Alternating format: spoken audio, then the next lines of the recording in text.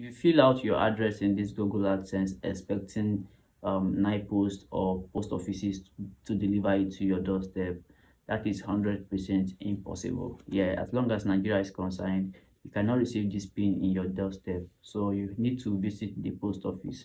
Now, how do you fill the address whenever you want to get this pin? Because a lot of persons have been coming to my DM on WhatsApp. They say I've requested 3 times and it's over how many months now I've not received my pin. I want to tell you guys exactly um how you have to fill out this address before you can get the pin. You see, in your address information on your Google AdSense, you're required to put an address, your address, but for you to receive this pin, you have to change the address. Yes. So before you change your address, what you need to do is to first of all locate a nine post federal post office, Nigeria post office.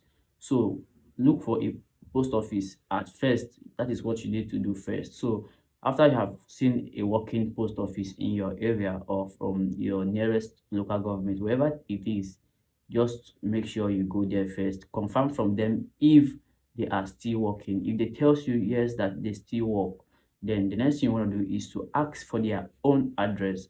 You don't have to fill up your address in your Google AdSense verification stuff. Fill the fill the post office address. Ask them every necessary information about their post office, both their postal code, use it, their their major address, use it. Don't use your own address. Use the address that belongs to the post office, so that when Google want to send it, they'll send it through the office in particular. And then the next thing you want to do is to make sure that you collect contacts from anybody that works in the post office. You get, so collect a contact from there, and then in every 2 weeks you call and then ask he or she, hey ma, sir, have you gotten the pin? So if she tells you yeah, you can now go collect your pin.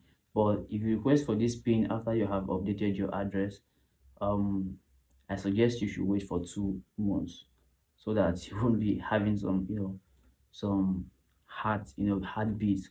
Okay, so that's just it.